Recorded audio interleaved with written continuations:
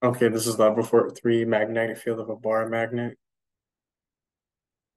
To kind of introduce this lab, so analyzing on-axis and off-axis magnetic fields due to a bar magnet using magnetometer on a phone, and then modeling that magnetic field in glow script using the experimental data.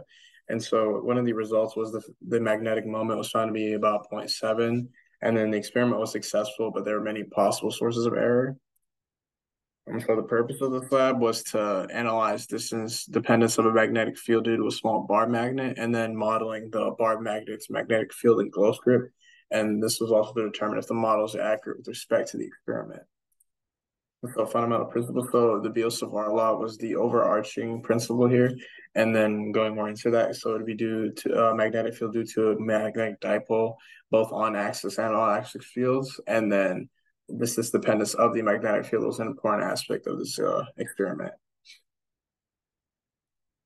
Initially, so the system was magnetic, was the magnet phone and magnetic field due to the Earth, and then the surroundings was my bedroom where the lab was conducted, and then roughly zero magnetic field on the y-axis, and then when analyzed perpendicular magnetic field, roughly zero on the x-axis. This was to ensure that the Earth's magnetic field was not affecting the experiment. Observation. So when the magnometer is far away from the magnet, it measures a near zero magnetic field in the x direction. And then as the magnometer moves closer, the measured x component of the magnetic field increases. And then the orientation of the phone had an effect on the magnetic field. So as for the data, so this was the on-axis data. And as the phone got closer to the magnet, the strength of magnetic field increased. And then this was the off-axis field data. And perpendicular distance found to be about 0.17. This was the corrected value. And then this was the graph with respect to all this data. And so for the results, so the n value was that slope, so that's negative 3.77, and this was the k value. And then again, mu, the magnetic moment was 0.7. And so as for the model, so this was the code. This was the function for the magnetic field. This was the inputting the magnetic moment over here. This is the scale and distance used for the arrow to represent the fields. These were the vectors for the field arrows, and then over here, these were the arrows that actually represent the field. So this was on axis, and then these four were the perpendicular component. And then down here, this represents the magnetic field when it was at a 45-degree angle.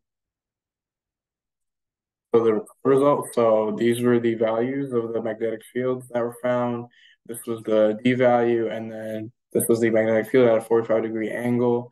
And when looking at the D value is identical, but the magnetic field was different from the one in the experiment. So as for what if and why, so if the magnetic north wasn't accounted for, the results of the experiment would have been much more inaccurate since the magnetic field of the Earth would have had a much greater effect on the results. And then if the two identical magnets were stuck together, why? The strength of the magnetic field would be doubled.